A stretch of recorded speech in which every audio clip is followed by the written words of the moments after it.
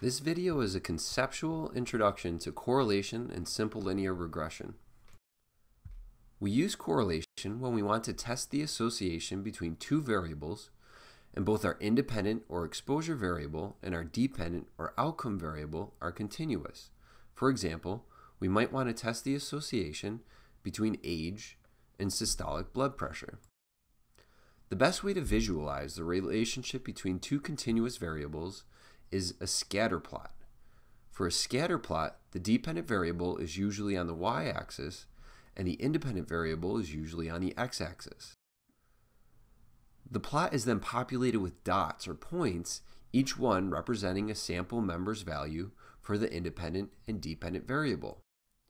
For example, the sample member represented by the circled dot might have a value of 100 for our dependent variable and a value of 50 for our independent variable.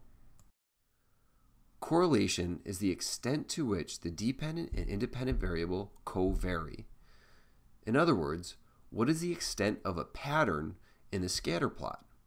In human research, if people who have higher values for the independent variable also tend to have higher values for the dependent variable, as shown here, we call this a positive correlation.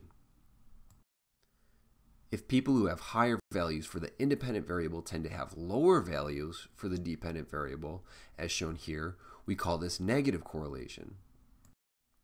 If there's no relationship between the two variables, as shown here, we say there's no correlation.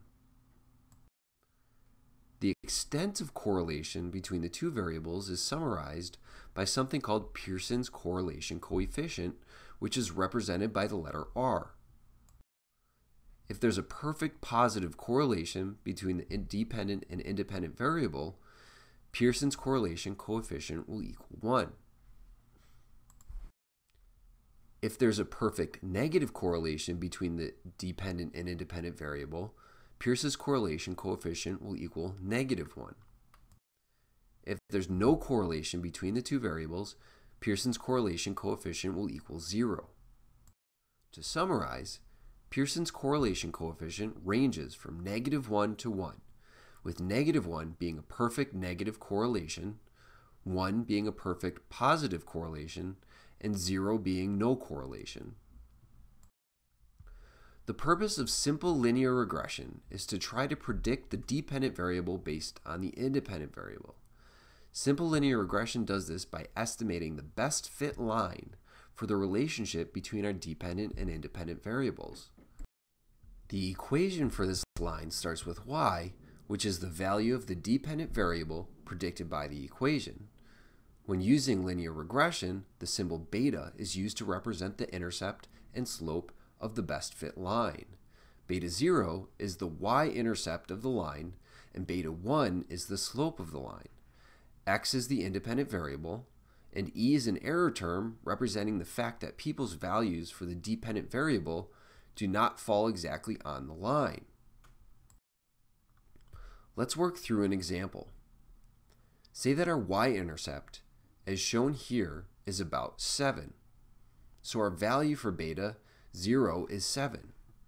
Then, say for every 1 unit increase in our independent variable on the x-axis, there is a 0.75 unit increase in our dependent variable on the y-axis. So our slope, or beta 1, is 0.75. So to predict anyone's value for the dependent variable, we would use the equation shown here in red. We would start with the intercept and add the person's value for the independent variable times the slope. The error term simply acknowledges that this prediction will not be perfect because people do not fall directly on the line. The smaller the error term, the closer the actual data fit to the line. The most relevant number is the slope. We would interpret this slope to mean that for every 1 unit increase in our independent variable, we would expect to see a 0.75 unit increase in our dependent variable. In this example, the best fit line has an intercept of approximately 20 and a slope of 0. In other words, for every 1 unit increase in the independent variable, there's no change in the dependent variable. This is similar to a correlation of 0 meaning there's no relationship between the independent and dependent variable. When we want to test whether there's a statistically significant relationship between our independent and dependent variable using simple linear regression, we start with a null hypothesis that the slope of our best fit line equals 0. We then test this null hypothesis using something called a z-test to get our p-value. If the p-value is sufficiently small, we can reject the null hypothesis and confidently say that the slope is different from 0, or in other words, that our dependent variable can be predicted by our independent variable.